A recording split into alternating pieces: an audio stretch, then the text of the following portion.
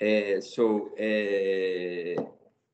you very much, Daniele, to share with us this moment. So all is yours, whenever you want. Okay. Do we have the images? We can. Okay, great. Yes. Okay, right. That's perfect. So thank you, Javier, for inviting me, and maybe good morning, I think. I'm not sure. I am in Italy. For me, it's afternoon, but okay, good day, let's say. So let me start from with can we go to the next, please?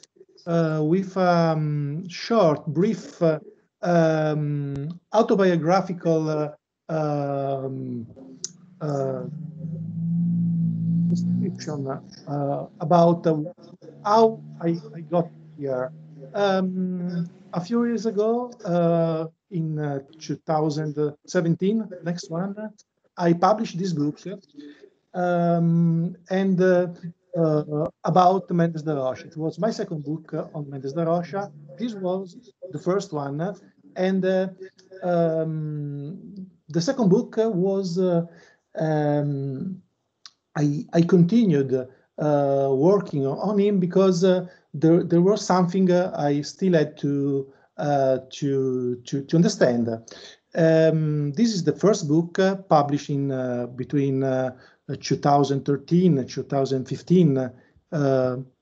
Next, it depends on the edition in Italian or in English. To write this book, I went to Brazil, of course, very many times. I went and visited very many, almost all his works.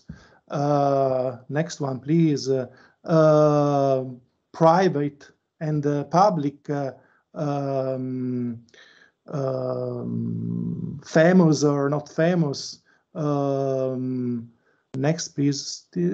And well, and built or under construction,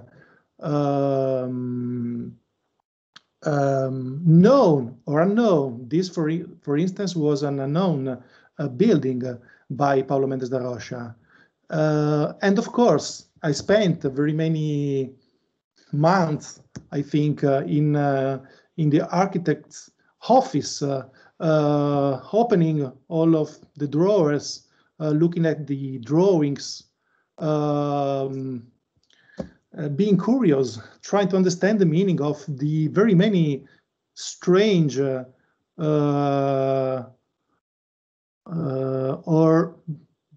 very strange objects you can find in his office. Next, please. And also the books you can find there. There are very many books.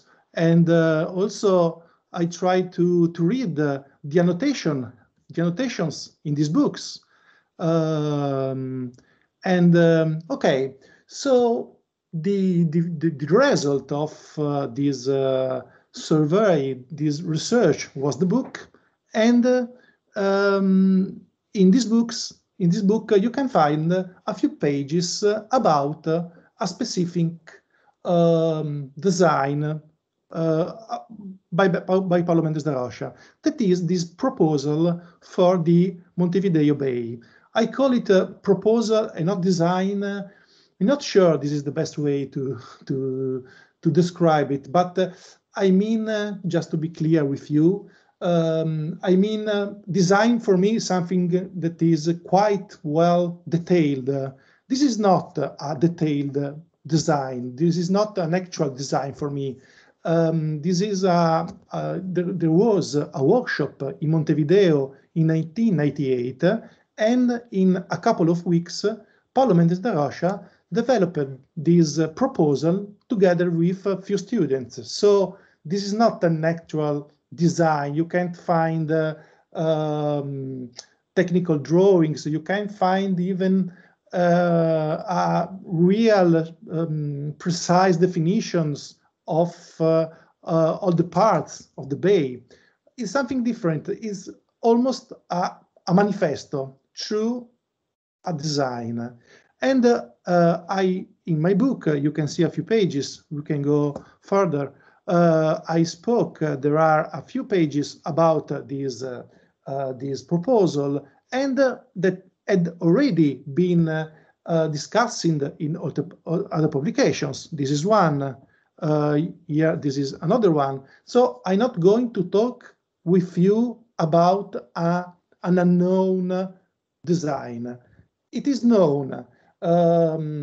So there is nothing new from this point of view. It was even exposed here in Vitoria in an exhibition, important exhibitions of Paulo Mendes da Rocha's works. Here is an image. And also I curated an exhibition in Milano about him, and here also you could find some drawings and about this project. So why am I speaking with you about this design, and why did I write a book about this design? Next, what I did is even more strange, is even stranger if you take into account that we have what we knew about this design is not so much. We know little about it. Next, we have this very schematical drawing made by the students in Montevideo in 1988. And this is quite unknown. I could find it in an ancient magazine published in Uruguay. Ancient, I mean 1998, but never republished. Next, and then you have this very important drawing. This sketch now is in Paris at the Centre Pompidou. This is one side, and in this side you can see the whole bay.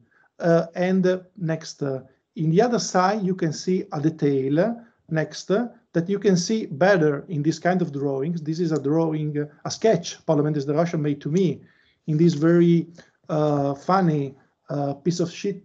Here you can read Bolo di Cioccolacci, that is chocolate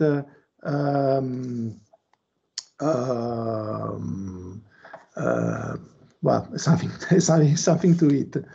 And what it represents is one of the most important and mysterious point of the design of the proposal.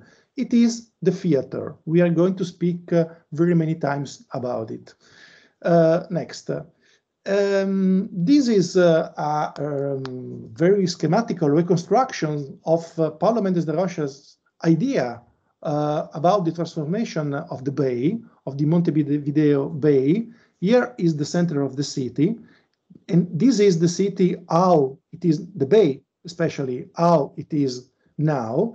And this is the proposal by Paulo Mendes da Rocha with, as you can see, a very wide and ambitious reconfiguration of the whole bay of Montevideo. But if you search, if you look for informations about urban problems, streets, quarters, you can find a very few material, very few informations. We know very little on this proposal.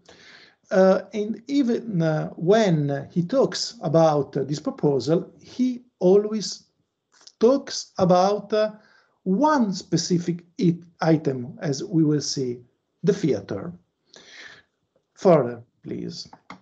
So this is the design, the proposal, and further, please. But for me, so why did I spend so much time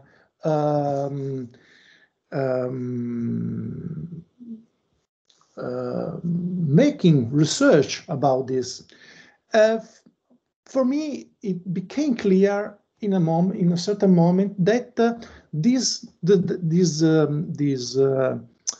proposal could be an excuse, a pretext, we could say, an excuse to wonder about the role of Venice in Paulo Mendes da Rocha's imagination.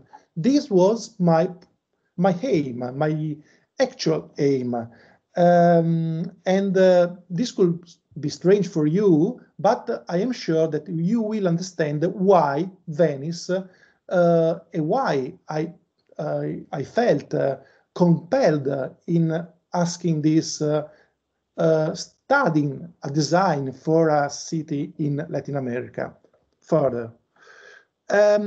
You just have to read Paulo Mendes da Rocha's words. So what I did, in a way, is trying to take in account his words. And one day I felt that these words were really, really very strange. Once he talks about, he says that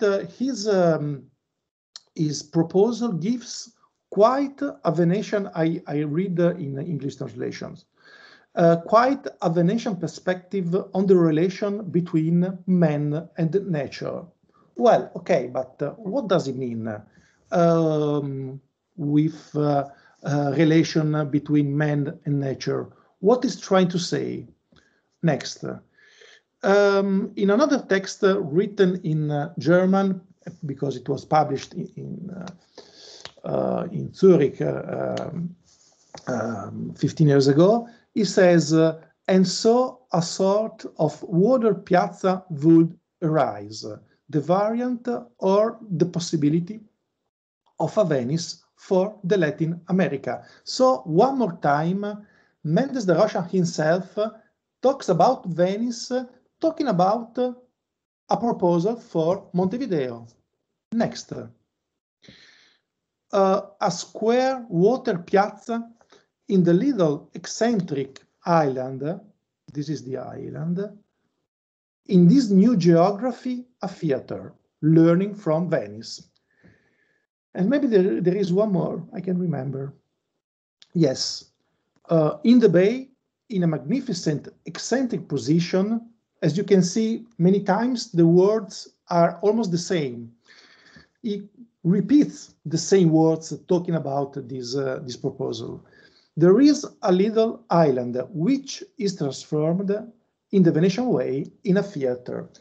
You could say that this sentence was the start of my research, but most of all was what I found really, I could not understand what he meant.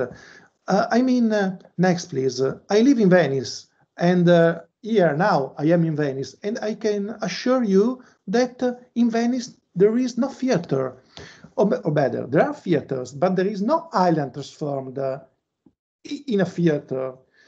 And so what does it mean? What thinking about? What does it mean for the Venetian way of transforming islands? Well, it seems a mistake, but he repeated this kind of sentences so many times that he cannot have made the same mistake 20 times. So what is he trying to say? What does it mean? Next, please. Well, when I started looking around, I suddenly thought of some works built in the past. For instance, in the 16th century, there was the use of constructing these so-called teatri del mondo. The teatri del mondo were floating that used to be made when stranger important guests, just like princes, dukes, or something like that, arrived in Venice and had to be celebrated. And so there was this tradition of floating theaters. But okay, floating theaters, sorry, doesn't mean island transformed in theaters. So, well, it may have something to do, but it's something different. So next, please. Here, one more image.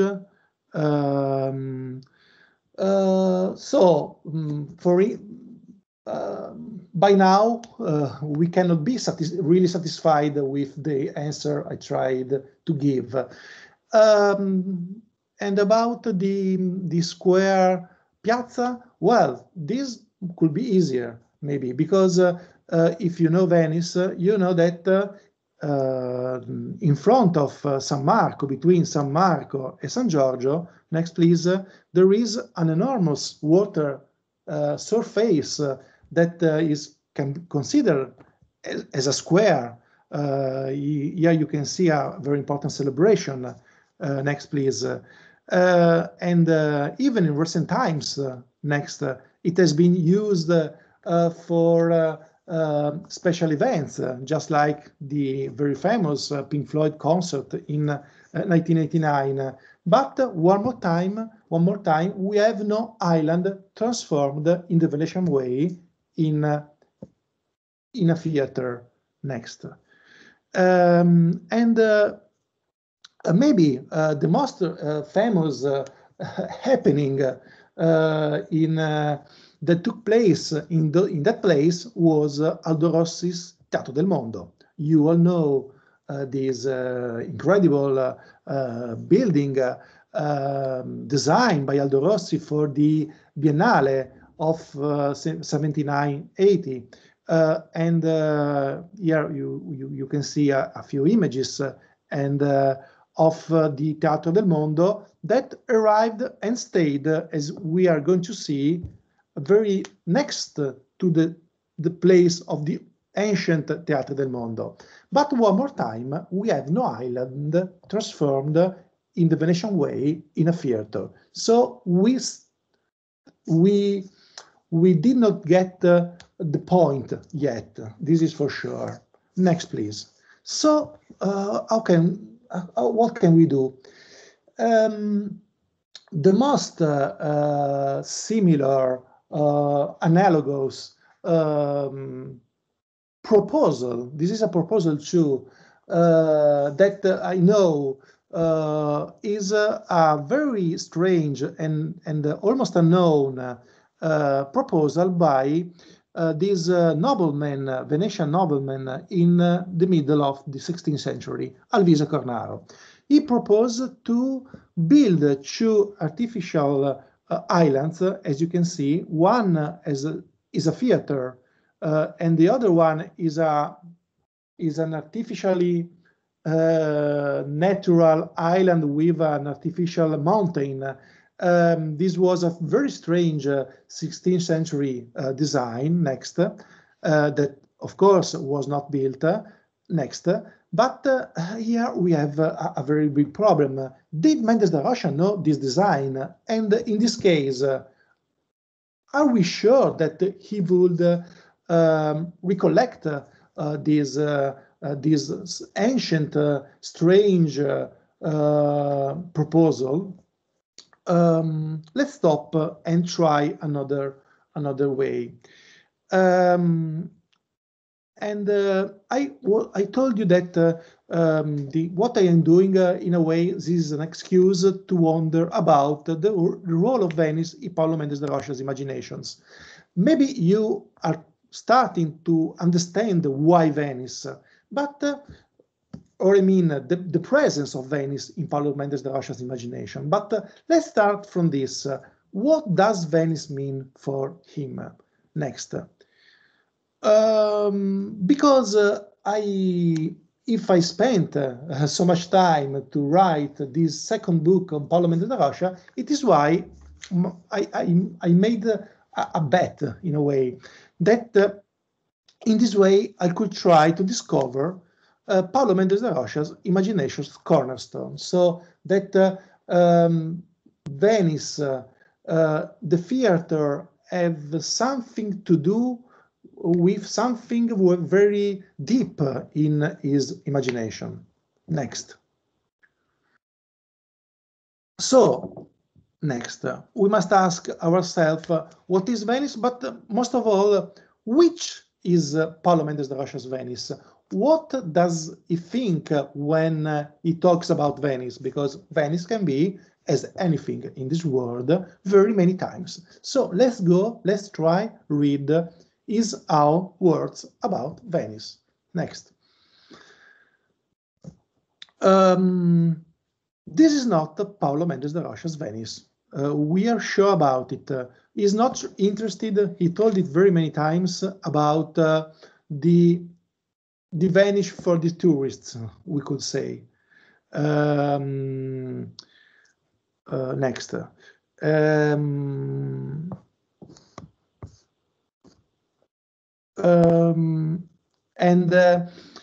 Here we have an important statement about what he thinks about Venice. I read it.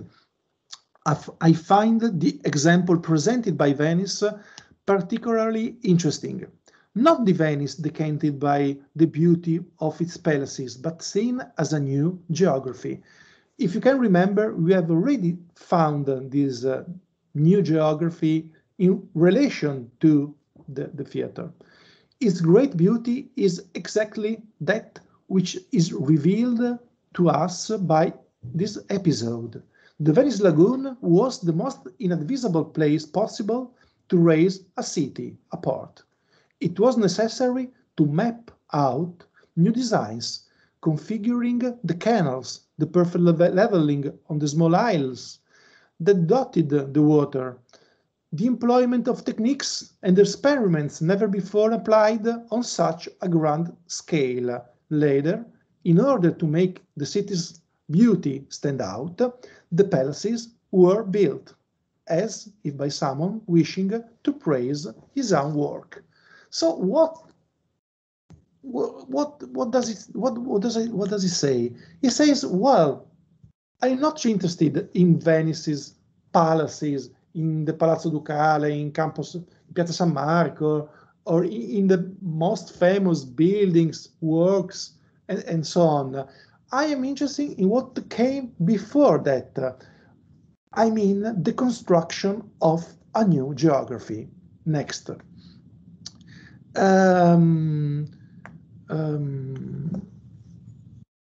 Next, please. I cannot see.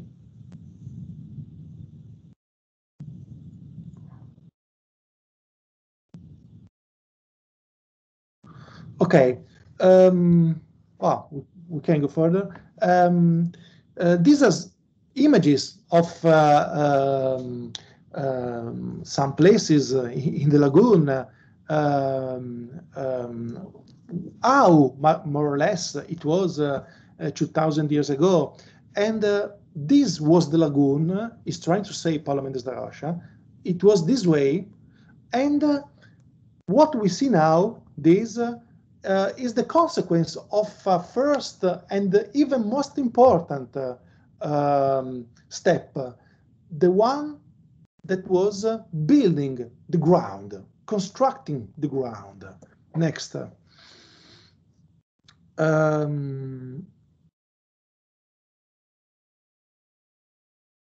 Next, please.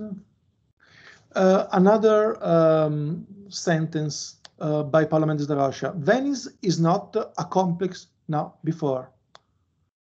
Venice is not a complex of palaces or buildings. First and, no, before.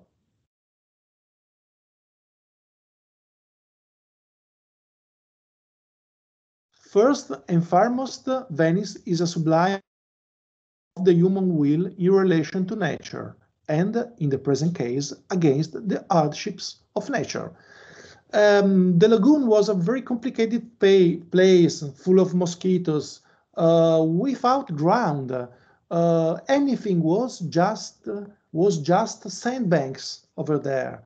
So Paulo Mendes da Rocha is trying to say what is in is not what you see, is what has been done to come to allow the construction of what you actually see. Next.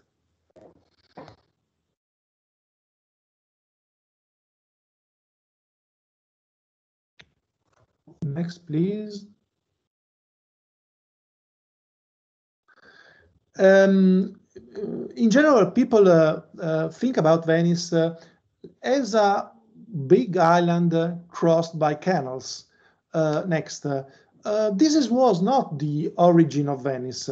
It was the contrary. Venice is born as a series of little islands that went on growing and growing, growing until sorry. Next, until defining an enormous and apparently complete human fabric. But the history of Venice is the history of the transformation of sandbanks, poor little sandbanks, in ground where you can build a city, and that city. Next. And so the most secret but most important element that allows anything is the pile, because just the buildings, even the ground in Venice is on pile foundations, because it is just sand what is below. So in order to build anything, even a street, you have to put into the ground thousands of piles. Next. Next. So when you look at Venice, you always must consider what you don't see is just an iceberg, in which what you don't see is much more and much more important than what you actually see. Next.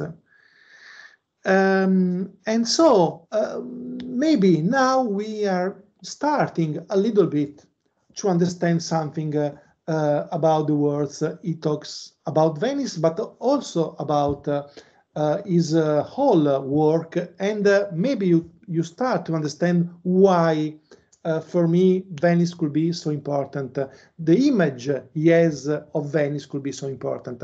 When he talks about, when he says that architecture is its main aim, as to have as its main aim a planet which is inhabited and modified as a new nature, well, Venice is an example. Venice, just like for him, for instance, the Holland of the 16th, 17th century. So places that were very complicated, very hostile to man, that man had in a way to transform in habitable, inhabitable places. Next. Next, please. Next, even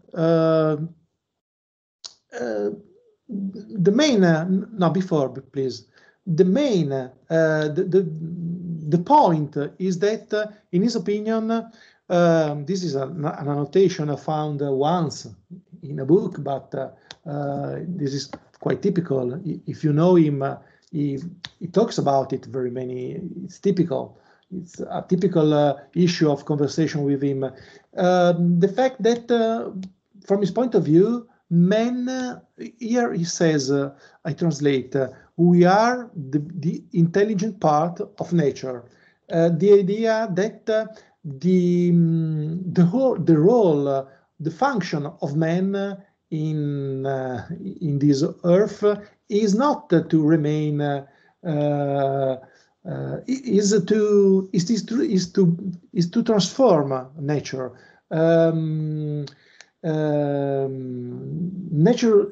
Nature must be transformed in order to become the ideal place where living. Next. Next, please. And so maybe now you can understand why he always talks about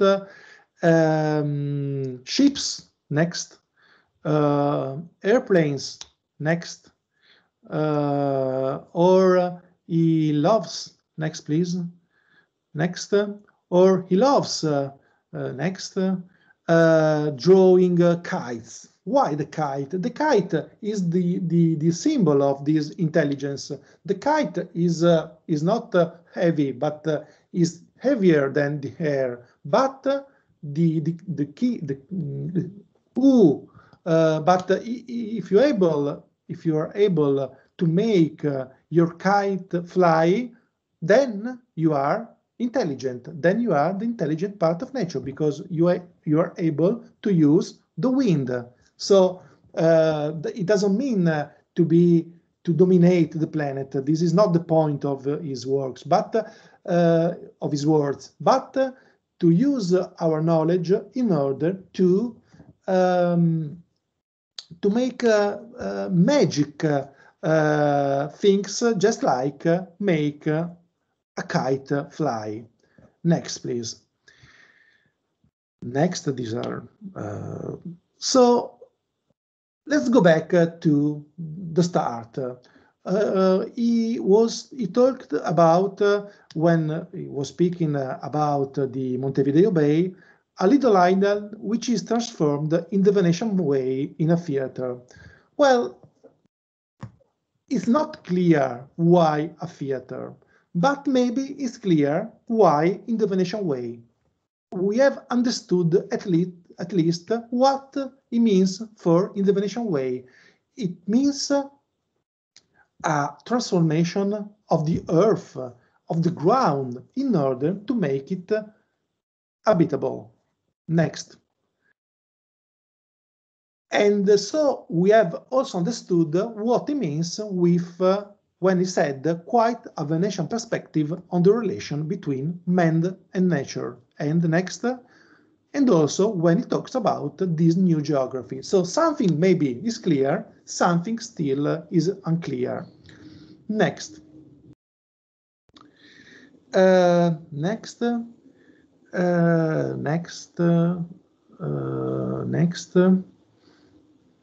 please.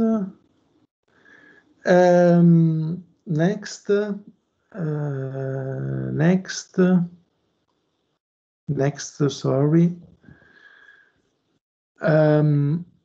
Next. So we have just seen some of his most famous works.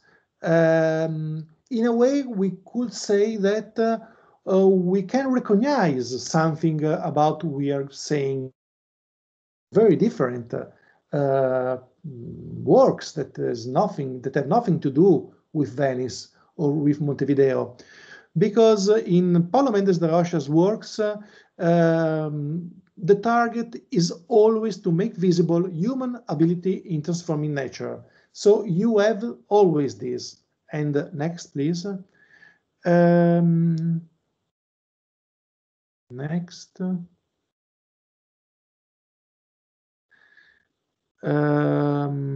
Maybe there was one more. No.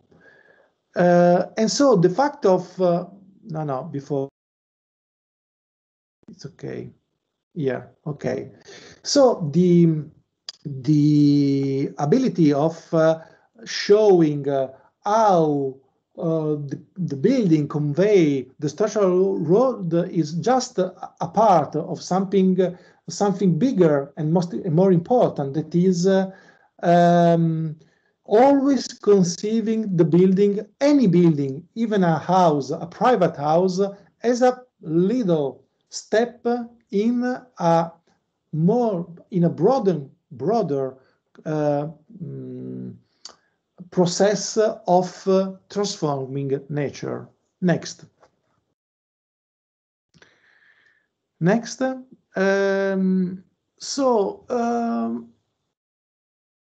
This is very important because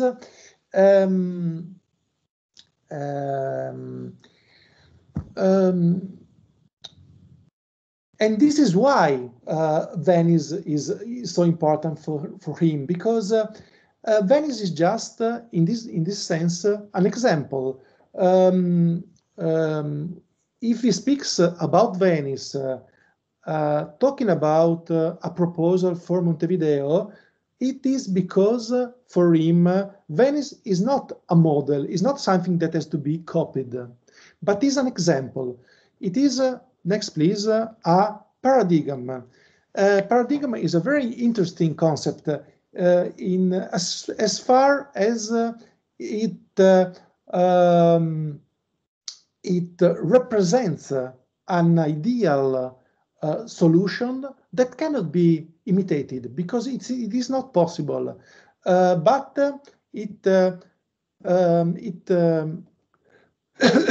it shows how it is possible, and that it is possible.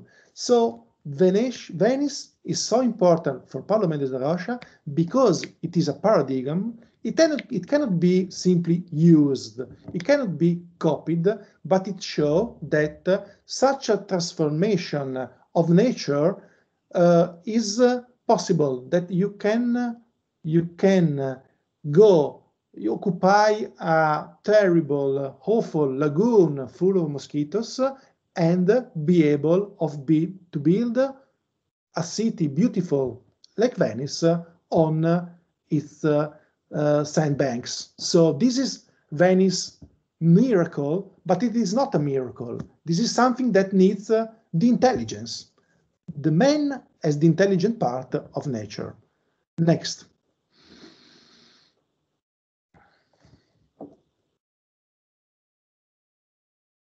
Next, please. So, if Venice is a paradigm, you cannot copy, as I told you, but you can learn from Venice in a way. You can, next. So this, I show you just a little example that for me is very stimulating. Next. I show you the pile foundations typical in Venice. Something very Mendes da Rocha who built very many works in docks, in ports, in cities. Next, please. In the seaside. Next.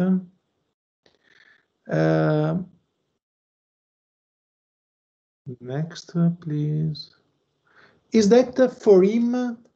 No, before the one before. Is that for him before?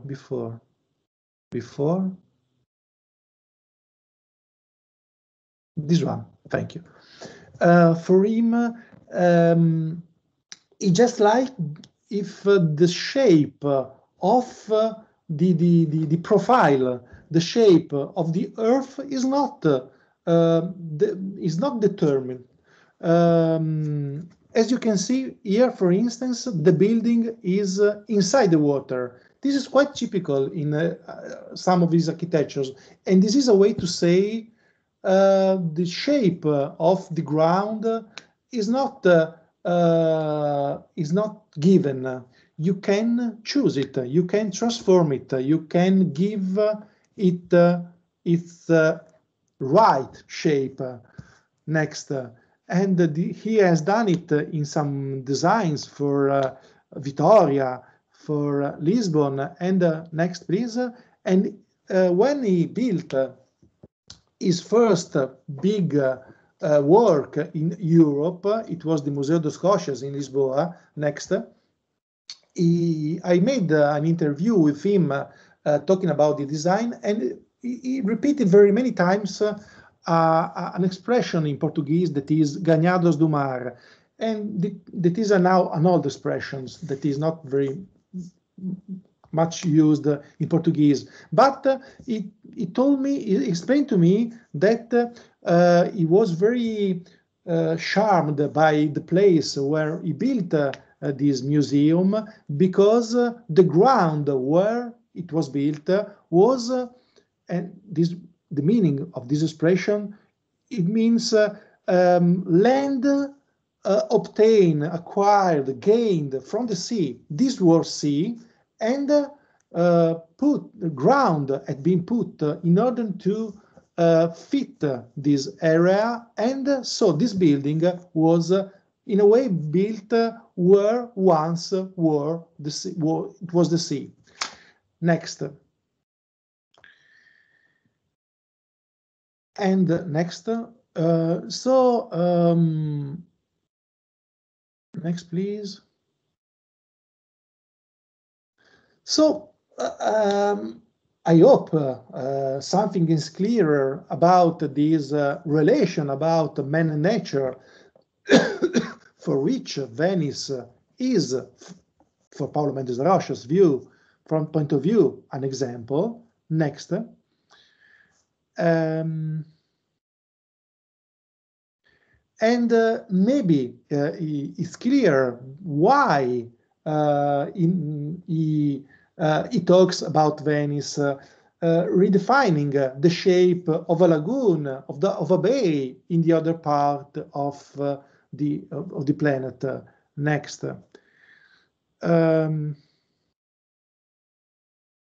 And next. But what remains, I think, still mysterious, completely mysterious, is, next please,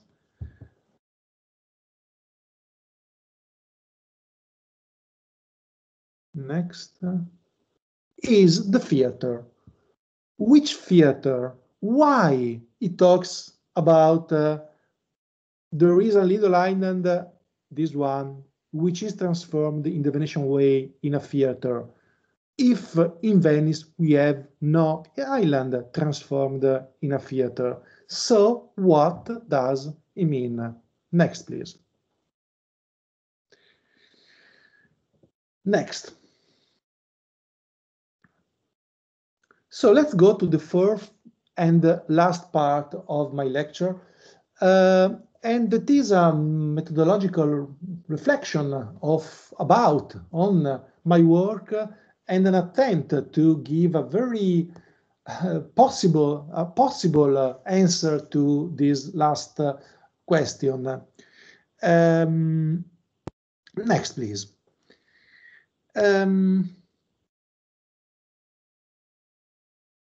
Aldo Rossi's Teatro del Mondo stayed, next please, in next please,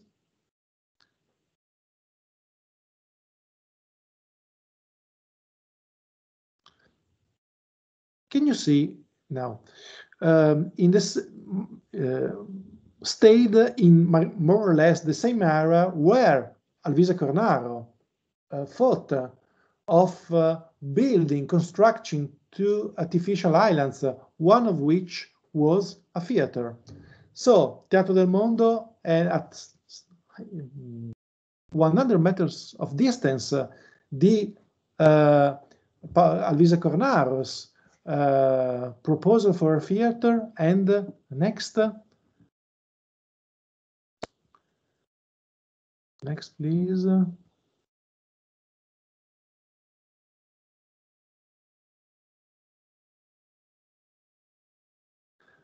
And the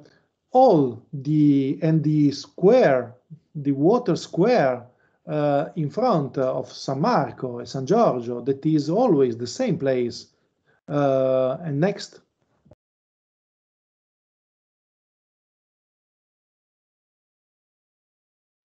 That was also the same place where the Teatro del Mondo in the 16th century used to arrive and to be the place of these of some very famous, important spectacles. Next. So in Venice, there is just one place where very many histories that seem to have to do with our history meet in a way. And we are here, we are in the most famous place in Venice, Palazzo Ducale, San Giorgio. Here there is the library. Next, the two very famous columns with the lion and a saint, that is Santo Daro. And here it is the square. Here on the right, the place where Aldo Rossi's theater arrived. Here in the center, the place where the Renaissance Teatro del Mondo used to arrive. And also the same place where the Pink Floyd concert took place. This enormous square, water square in front of Piazza San Marco. Is this a coincidence or has it something to do, all this, with Paulo Mendes da Rocha's proposal? Next. One day, I was, next please.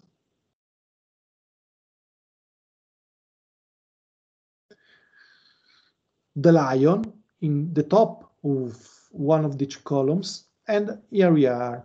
One day I was alone, it was Sunday, I was alone in Paulo Mendes da Rocha's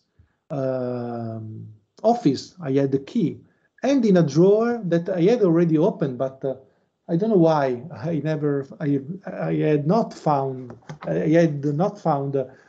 this notebook. I found this notebook. This is a notebook that he clearly, next please, both in Venice in 2005. He signed, it was October, next, and he started to write something. The page I have already shown to you, and then he stopped. He never continued. So it is quite a empty notebook where the only words are the ones you are seeing now. The drawing, the lion, I have just shown to you, and a quotation, memorie nella loro discontinuità storica, a name, Tafuri, and then some concepts about Venice. Tafuri, memorie nella loro discontinuità storica, Venezia. And the image of the lion that stands exactly in front of the old Teatro del Mondo and all of this. Next, please. Tafuri. Tafuri is a very important name. Tafuri is a very important historian of architecture. He's Italian. He is from Rome, but almost all of his academic career was in Venice, and he was one of the main important Western historians of architecture in the 20th century. And he has written very many books and articles and essays on Venice. And here, clearly, Paulo Mendes da Rocha is quoting a text by Tafuri about Venice in the notebook, but also in the notation of in other books, just like this one. Next, please.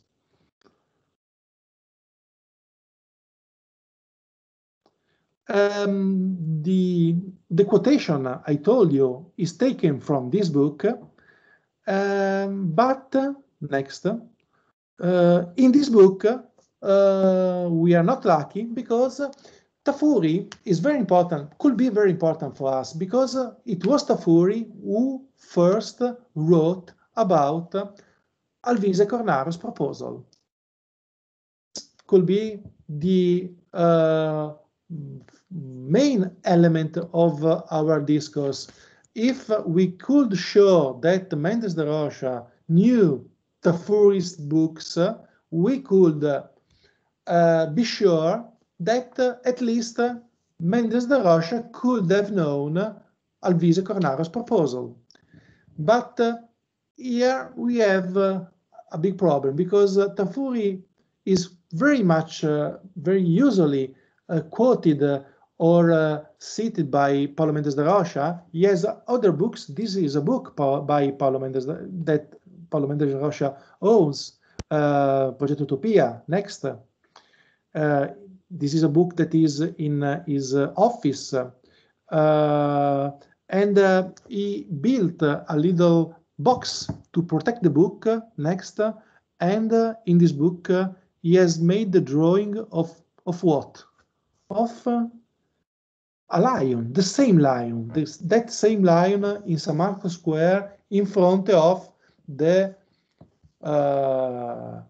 square piazza, water piazza, in front of the old Teatri del Mondo, of Aldo Rossi's Teatro del Mondo, and so on. But in this book, Tafuri doesn't speak about it. Next. Because the book in which Tafuri, next please.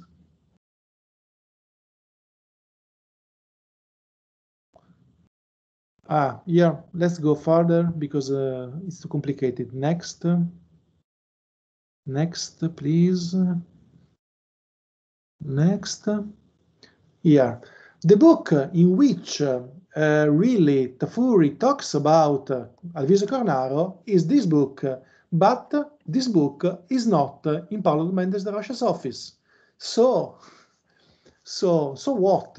So did he read this book and then, I don't know, he lost it? Or maybe someone told about him, about that proposal, and then we don't have to look for a book, an existing book in Paulo Mendes da Rocha's office, because maybe he knows and he doesn't have the book. Well, all of this is possible, but I can say that he doesn't have this book. So next, I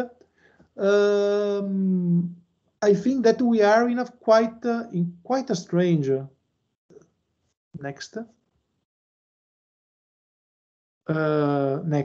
Quite a strange situation, because you have very many clues that say that Paulo Mendes da Rocha could have known Tafuri's reconstruction of Alvise Cornaro's proposal, but we cannot prove this.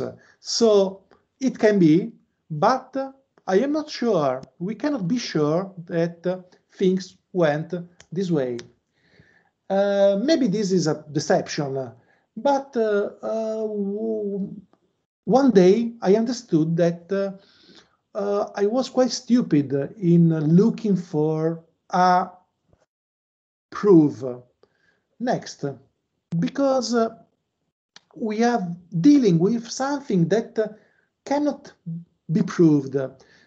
In this notebook, Paulo Mendes da Rocha quotes some very interesting words by Manfredo Tafuri, memorie nella loro discontinuità storica, that is, memories in their historical gaps. The idea is the memory that is not something continuous, it's something that seems to disappear, and then after a time it appears again, all in a sudden. Next. Because in a way we are dealing with something very, very complicated. It cannot be detected, that cannot be proved with actual proofs. We are dealing with imagination. We are dealing with, next please, memory, private and public memory, with imagination, with consciousness. So we are dealing with something that even if I try to say it in a different way, even if we knew, we were sure that Paulo Mendes da Rocha read this book. Well, and so what does it mean? This would not be a demonstration, because he could have read and forgotten, or he could have read and remember without really remembering which book it was. So memory is something complicated.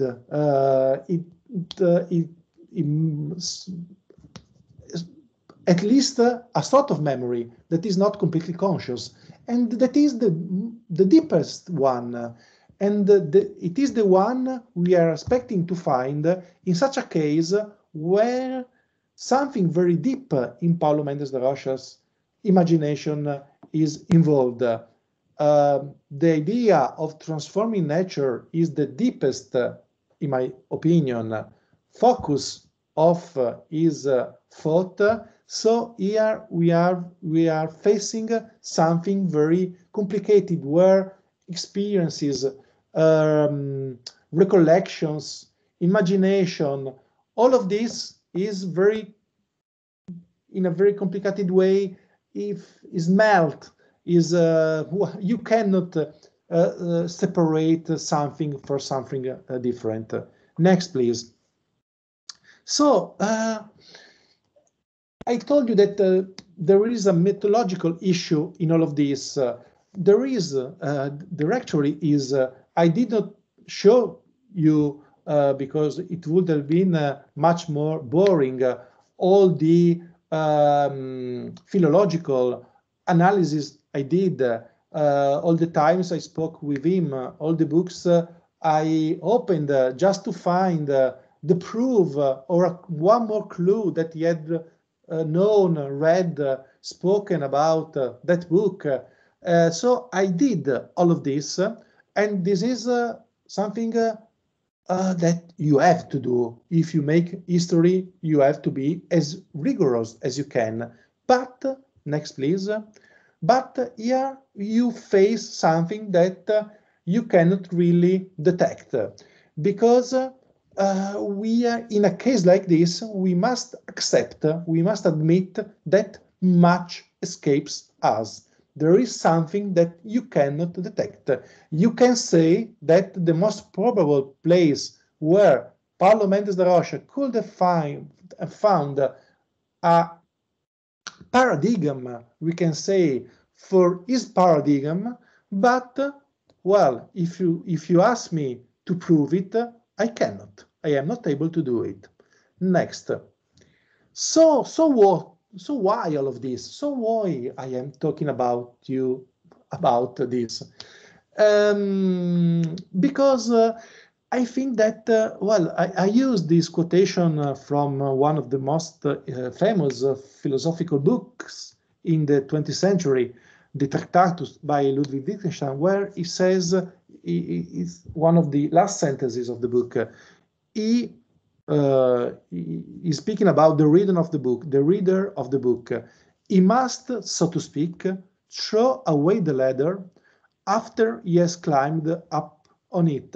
So, dear reader, is saying Ludwig Wittgenstein, you have come with me until here.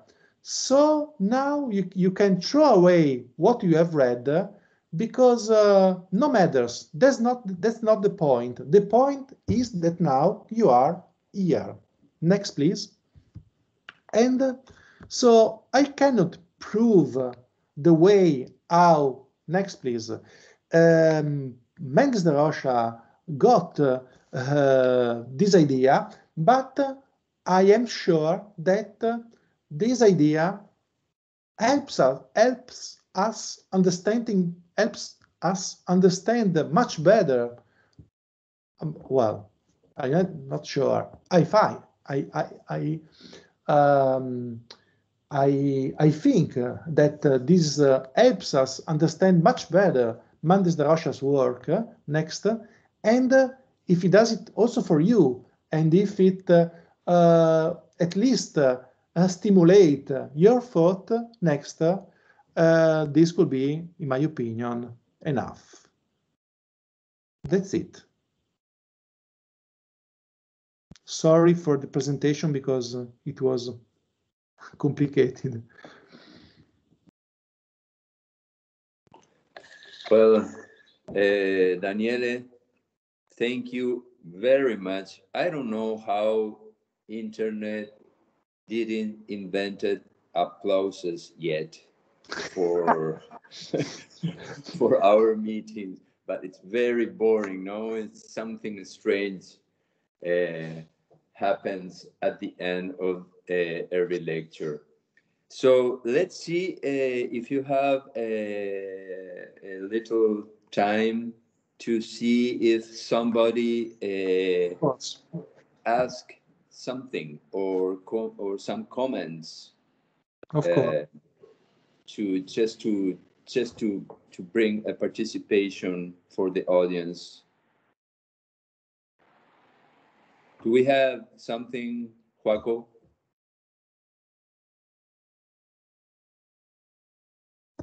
So maybe I would like to comment something. You know where I'm going to go. An idea. Yes. Paulo Mendes da Rocha is a South American architect, and I also want about you. You had written in the book, and the one of the main point about geography. I want to bring another architect, Argentinian. He is Rafael Iglesias. You know, there is a very famous phrase that he always repeated about geography and history. You are a history professor, so he said that talking about South American, or especially from the Rio de la Plata architects, that here, he said, here the history is brief. So this is, I'm not agree with this, but he always said that. Yeah. And we are more geographical than historical. Yeah.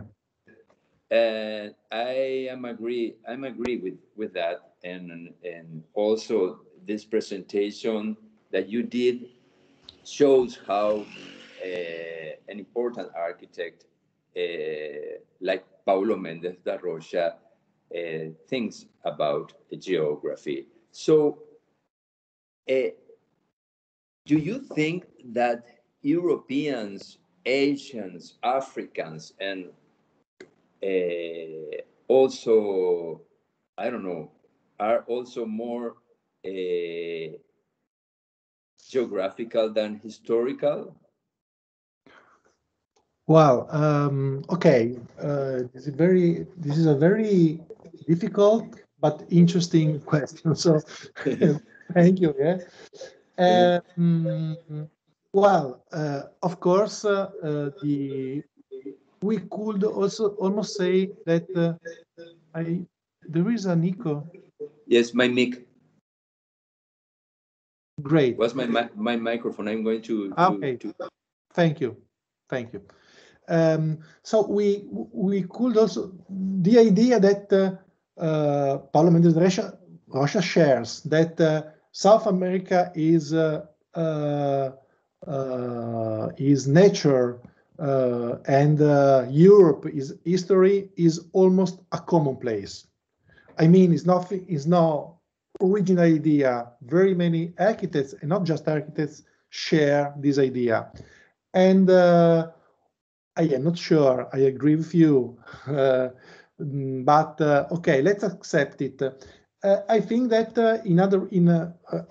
I don't know about Africa. I can try to answer your question speaking about Europe, that I know. I am Italian, so I can try to answer just a part of your question. And I think that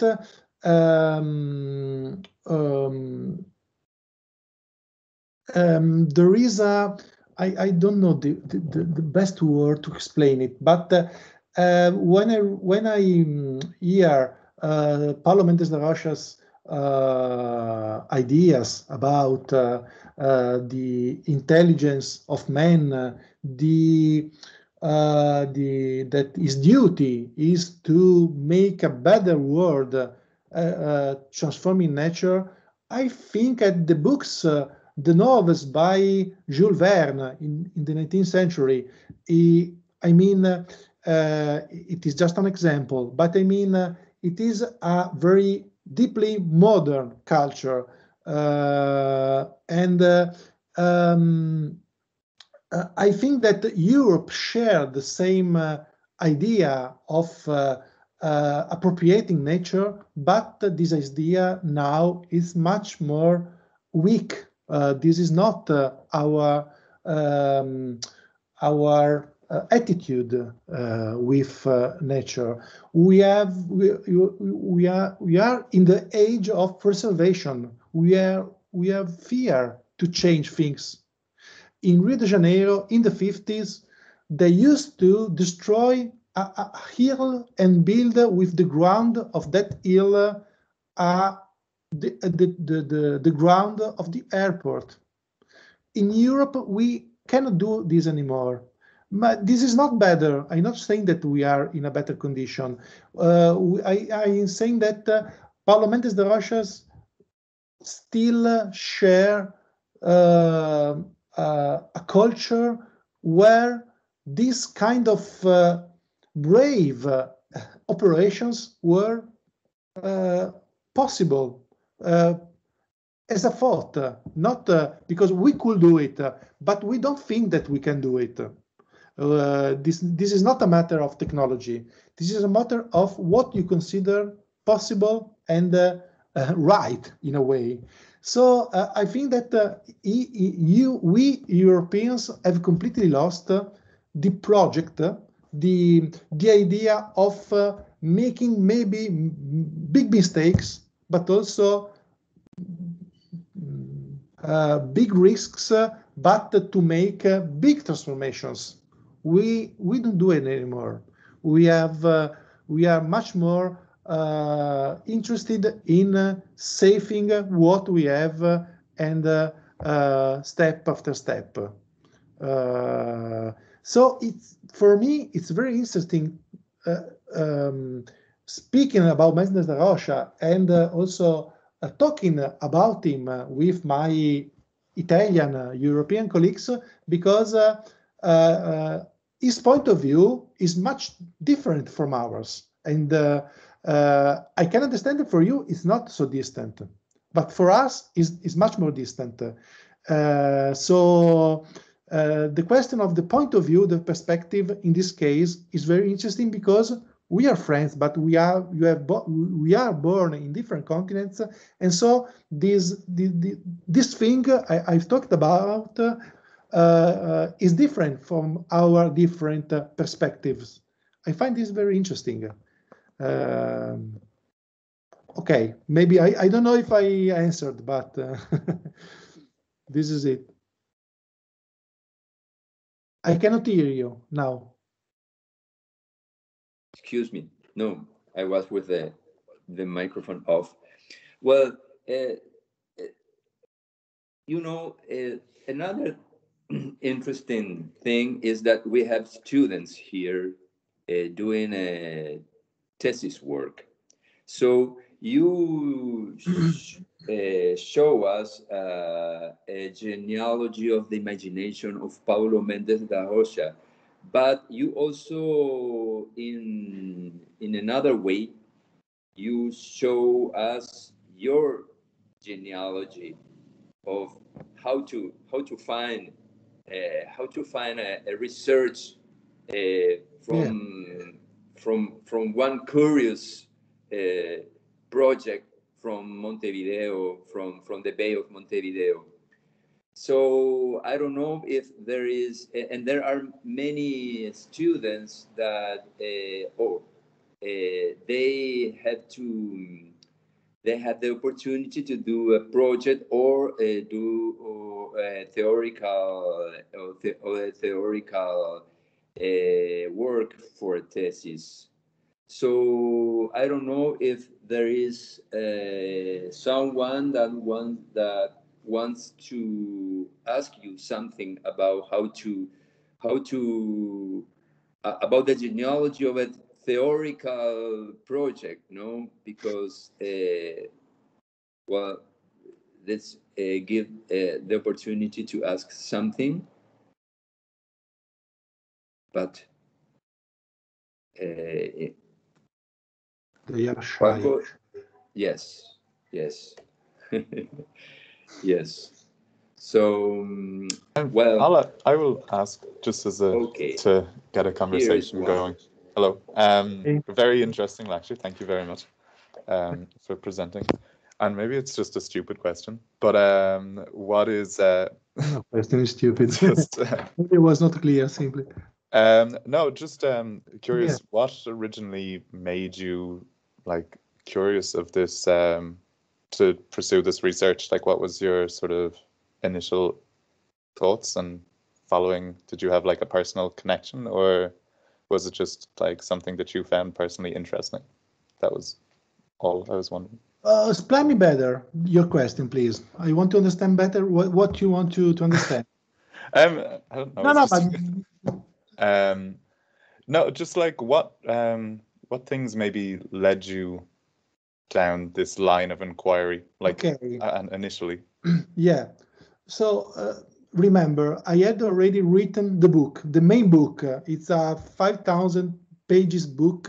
So I had spent years writing about Paulo Mendes da Rocha. And it is a book whose title is, I hate it, but it was not my decision, complete works, something like that, no? And after writing the book, I was not satisfied, not because of the book, but because I thought that I could try to focus just on what was really important for me about Paulo Mendes da Rocha. So not all of his works, projects, the whole career, but the focus, the heart, we could say. And so this was the aim, the end. But to get there, it was very complicated, because for me, this deepest focus in Paulo Mendes da Rocha's imagination is his idea of nature as something that needs to be transformed by man. But how to speak about something so abstract as this? I needed, I am an historian of architecture, so I needed, I don't know how to say, something precise, some to follow,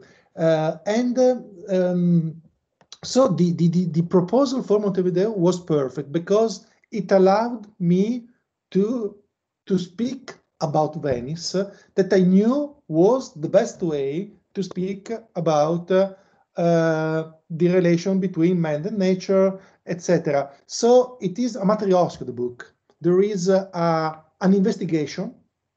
The shape is the shape of the book. The structure of the book is, it is an investigation book. Well, it is not so funny as an investigation book, maybe, but it is an investigation book. So clue, you follow the clue. And the clue is the proposal for Montevideo.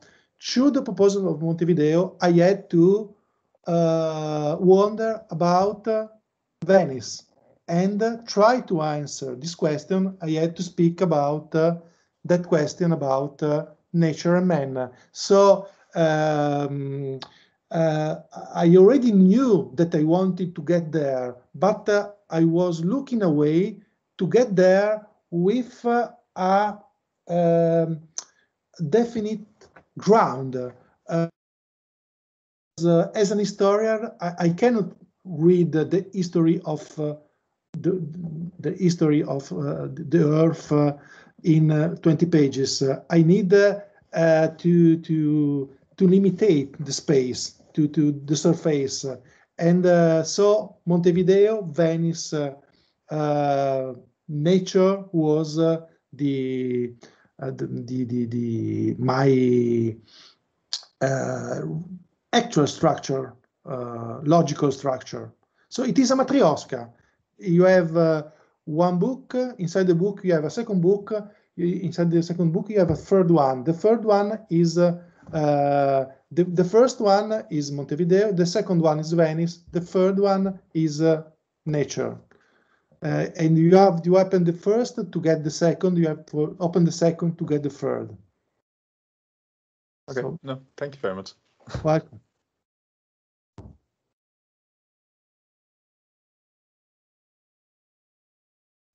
Another one wants to comment or to ask something?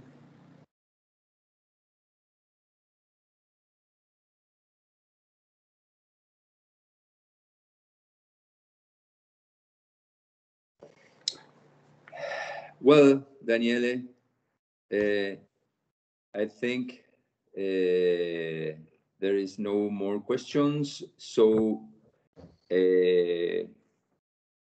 we'd like to thank you very much. Oh, there is another Peter. Or yes, hello. Do you want to ask something? Yes, actually, I just wanted to ask if you could clarify one of the quotes. I didn't make a note of who it was, but it was about once you've climbed the ladder that you throw away the ladder. That seemed very interesting to me in terms of pursuing research and then how your research has a legacy and maybe interpreted in the future.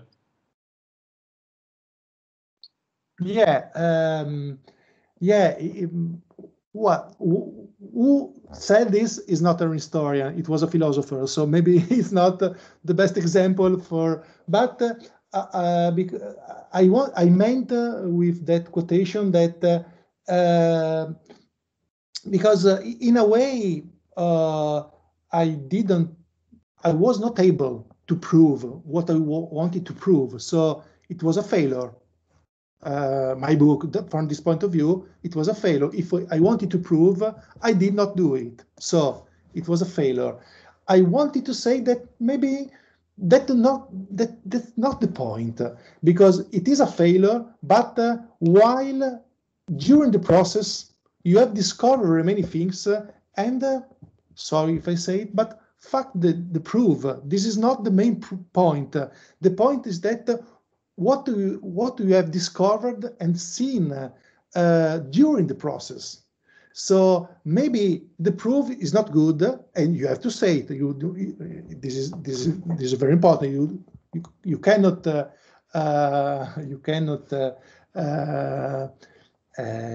say a lie about this. But the process has shown something.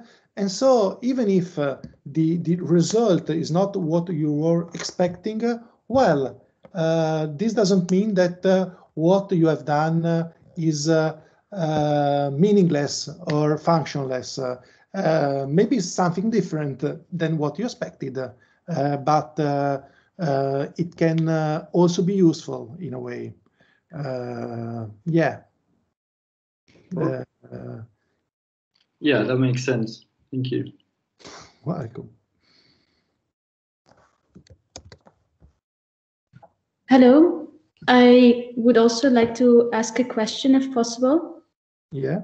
I heard you say two things, and maybe you could clarify that for me, because I heard you say men are the intelligent part of nature.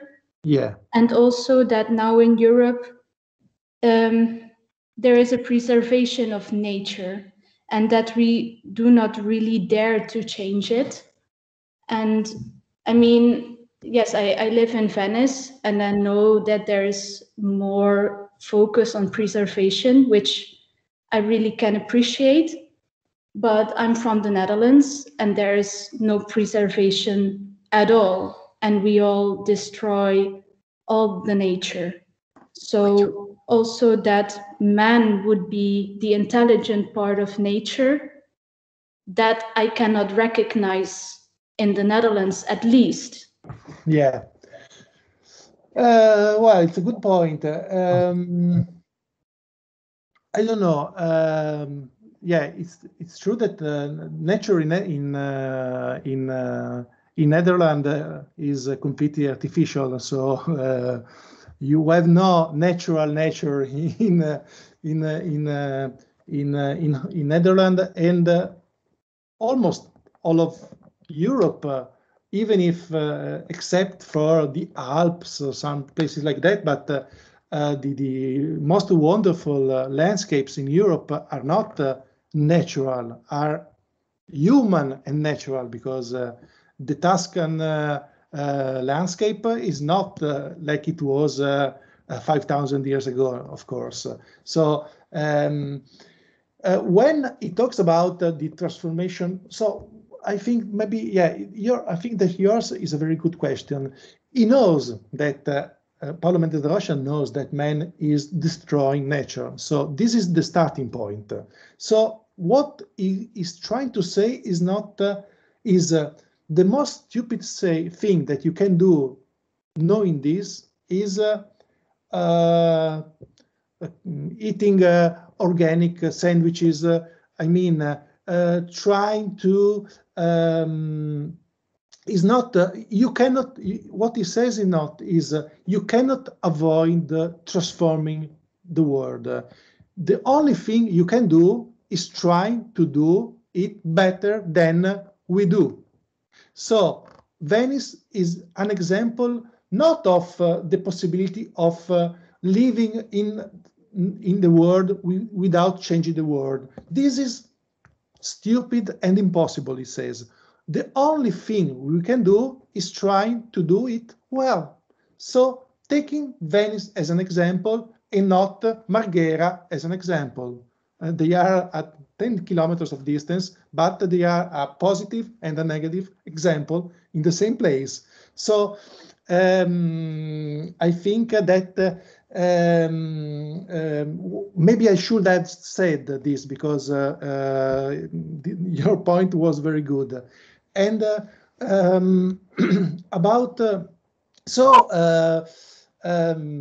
well, the history of Netherlands about transforming nature is a very strong, important one. When Paulo Mendes da Rocha talks about Venice, he sometimes make comparisons with Holland, Netherlands, sorry, or with Kenzo Tangen's proposal for the Tokyo Bay. I don't know if you know that proposal. It has been made in late 50s, and it is one of the most radical designs, urban designs of that age. That was the age when he had just it was the first years of his career as an architect, so maybe it remained very strong in his memory because he was quite young. And maybe there is also a confusion between this. He has never written a scientific essay trying to show that these cases are similar. I'm talking about imagination, so he has never written about it.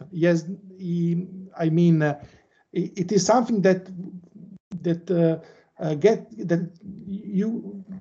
you understand talking with him in hours. So you drink a glass of wine, and when you speak about Venice, then you speak about Netherlands. So the fact that in Netherlands you don't have preservation, I don't know so well Holland. So, but even the most famous architect by Netherlands has written a book where he talks about I'm speaking about Rincolas preservation as the so I don't know about Holland, Netherlands in particular, I don't know, but when I show my students the destruction of hills in Brazil, just to use the ground to build islands, well, they remain astonished, and I understand this. So maybe, well, when I answered Javier, I don't like to say Europe is this and Latin America is that. This is always false. But I think that in comparison with, well, so with Paulo, one more thing, Paulo Mendes da Rocha Iglesias are much older than we are. So there is also a question of generations. There are 2 or 3 generations between them and us. So if you make the sum of different culture and different generations, I think that there is a difference in sensibility that is still strong. It doesn't mean that the culture of preservation arrived in Brazil. Now in São Paulo, they are trying to save horrible churches of the 60s.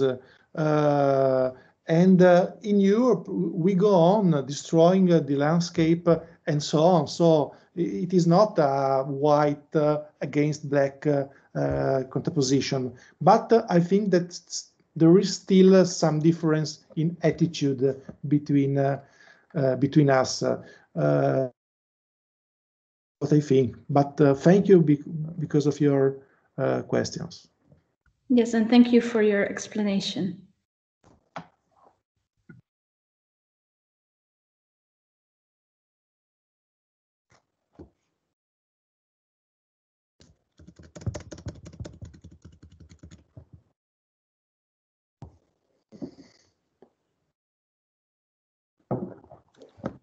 Okay, somebody else wants to comment or to do some questions before we say goodbye to Daniele?